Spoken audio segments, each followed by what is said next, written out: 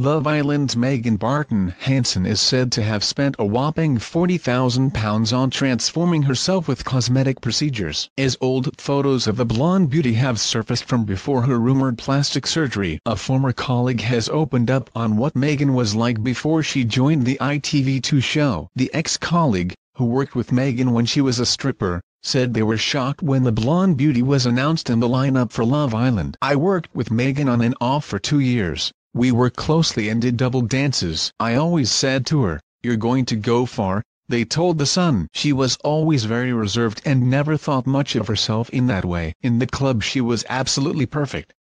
"She is just beautiful, always has been. She's so loving, friendly. She's so timid. I was shocked she went on there, Love Island." It comes after reports that Megan started altering her appearance when she was 14 and had her ears pinned back as a result of mean comments from her peers. Megan was really bullied at school, particularly about her ears, a source told Mail Online. It was so awful for her that she eventually had them done.